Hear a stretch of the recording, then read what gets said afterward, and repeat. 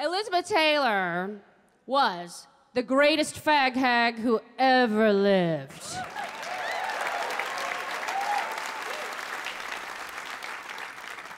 And her main gay was Montgomery Clift. And one night they were at a dinner party in the 1950s. They got real drunk. They left separately.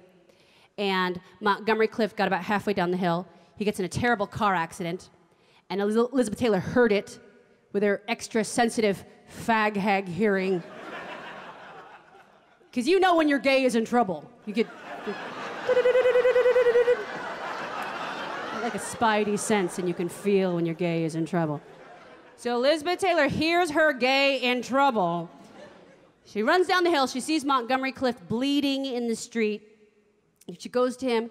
She takes her hand, puts it down his throat, pulls out teeth that had been lodged in his throat, saved his life.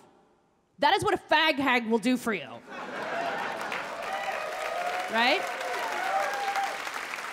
Put her hand down your throat, pull out teeth, save your life, and Montgomery Clift, no gag reflex.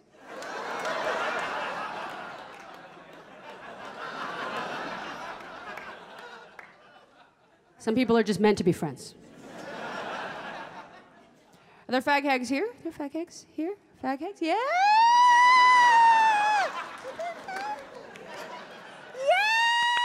It's a good line. I don't like the name. I don't like the name.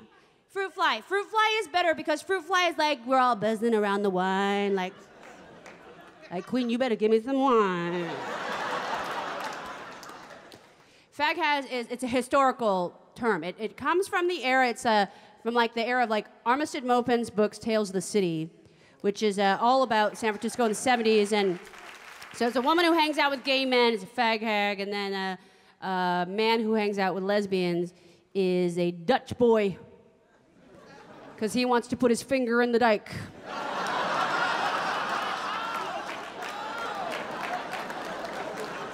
These are like historical terms, but I'm not happy with fag. I don't like to say fag, and I don't like to say hag. I'm not flattering. So fruit fly, queen magnet, another one. Yeah, that's a good one. It's cute. It's cute. I think that we really need to call it what it really is: widow.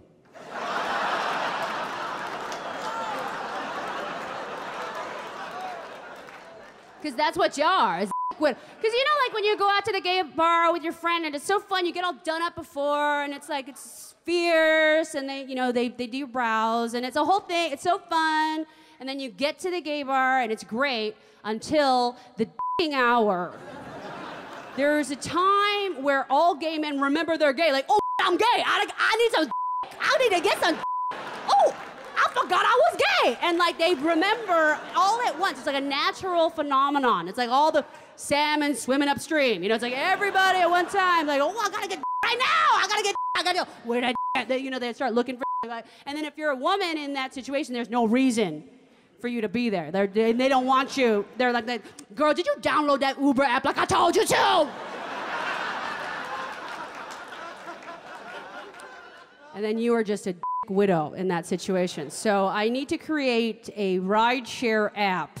It's a widow app where it's just my face on your phone. And if you're in that situation, you just press it and then, you know, I'll come pick you up and I'll take you to Kathy Griffin's house.